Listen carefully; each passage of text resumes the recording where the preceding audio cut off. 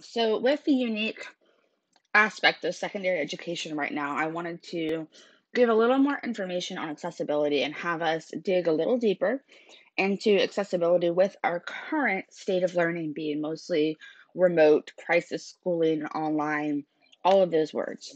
So, first, let's review what do we already know from being in the regular classroom.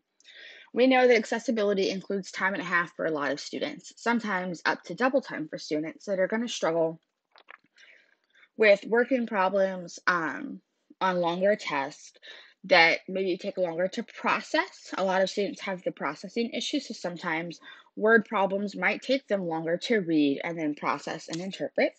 Um, there's also frequent breaks, so that's another accommodation. We're pretty familiar with those in the brick and mortar classroom. Larger fonts. There's actually a lawsuit in the state of Louisiana right now against a school district that refused to provide worksheets in a larger font to a student with an IEP. So we know that's a common accommodation. We should know that an IEP is a contract and it is legally binding. So we do have to abide by those things in the classroom. You may have a screen reader, or you may have a designated person in your school that's going to do read aloud testing. You might have oral testing as an accommodation where the student is giving you the answer and someone else is recording the answers. You might have to break assignments down into smaller pieces so that they're digestible. And you also have to challenge students that are gifted. So when we're talking about accessibility and meeting the needs of all learners, we're not just talking about IEPs and 504s in the sense of struggling kids.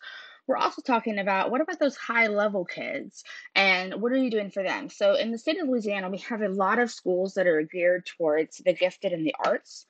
So a lot of the time, some of the things we'll do is if we assign a class project, we may allow the gifted kid, if they're a gifted dancer, if they're a gifted musician, to do it in song or dance. So maybe they're going to dance the transformations of the absolute value function.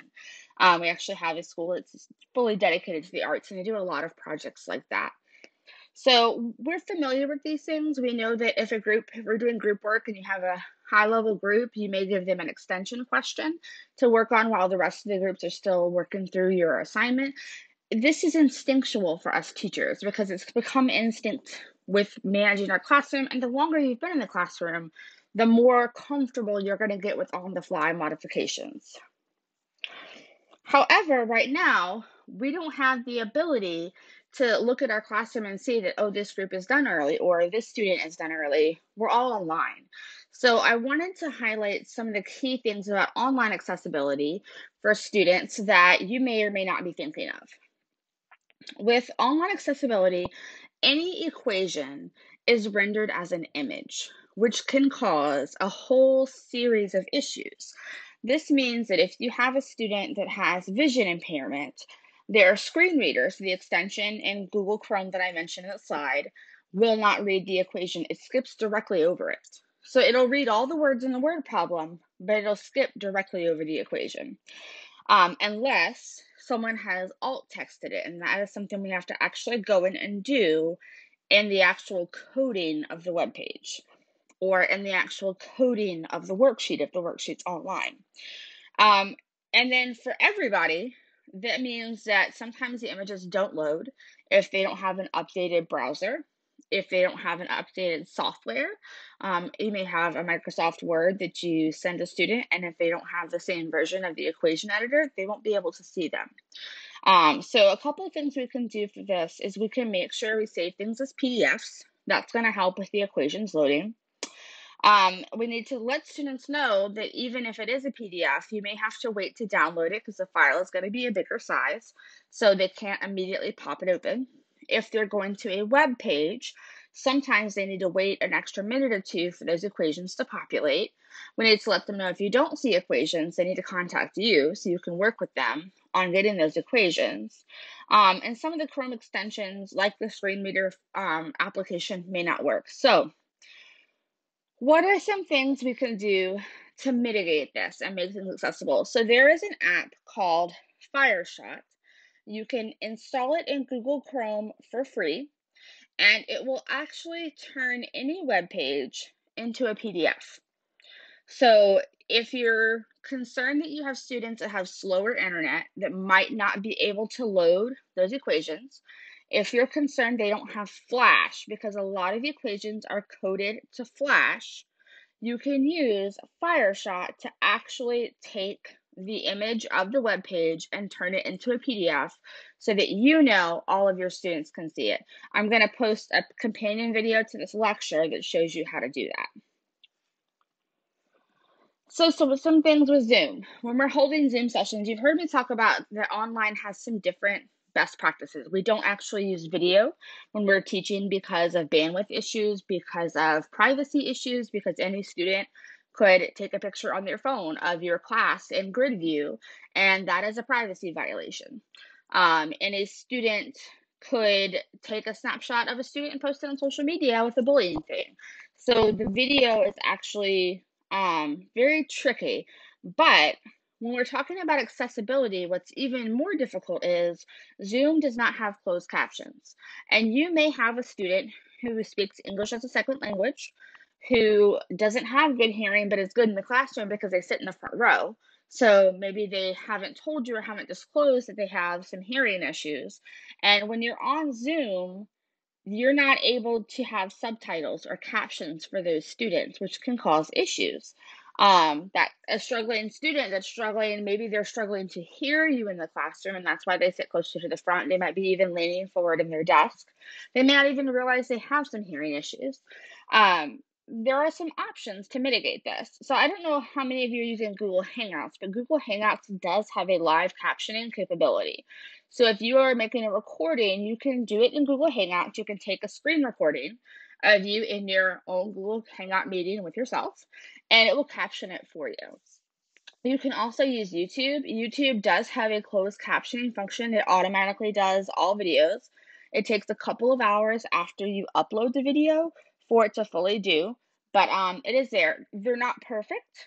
I think that it's pretty on par with Google Hangouts live version, but with math, you may find there's a couple of tweaks, but it's better than nothing, and it's not going to cost you a huge amount of time. So when we're talking about accessibility online, you might want to consider, do you maybe have a kid that has a processing issue? Even if they're gifted, they may have a processing issue, and those subtitles would really help them.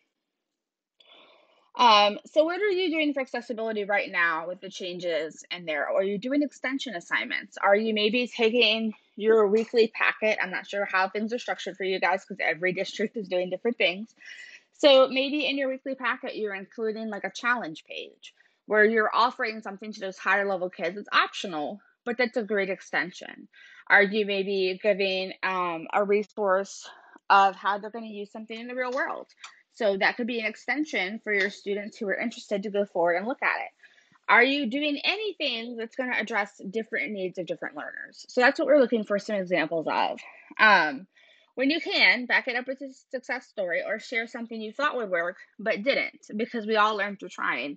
And if you remember your first year in the classroom, you go in with all these fantastic ideas, and sometimes they just don't work for the students that you have because the students you have are different every single year.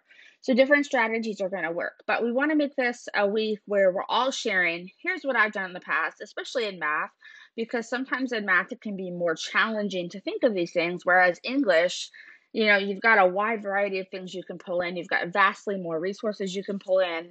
Math is a little bit different. Also, as you're looking at your curriculums this week, consider if the curriculum has extensions. A lot of times they do.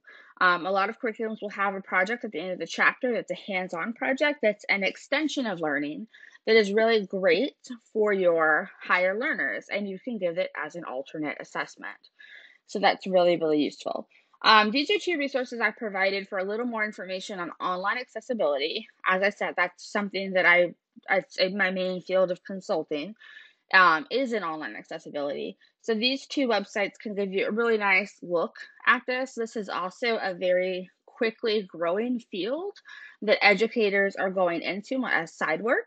So if you are considering, what do I want to do after I get my master's degree in education? This is a huge field. They're hiring math teachers to create alt text because of things like a matrix. So if we just make the matrix a direct conversion of a matrix. Let me say row 1, 3, or open bracket 2, 3, 5, 6, 7. You need a math teacher to say, hey, it needs to say row 1. It needs to say row 1, column 1, row 2, column 2, row 2, column 3. So that's a huge field that's growing. So I just wanted to give you a glimpse at it, maybe take a look and see if it is something you might be interested in, and it might be something you want to do either on the side or maybe you want to go into it full time. So there's just some great resources on those 2 web pages. I will be posting the follow-up video on Fireshot, so make sure you check that out because that might be really useful for you right now.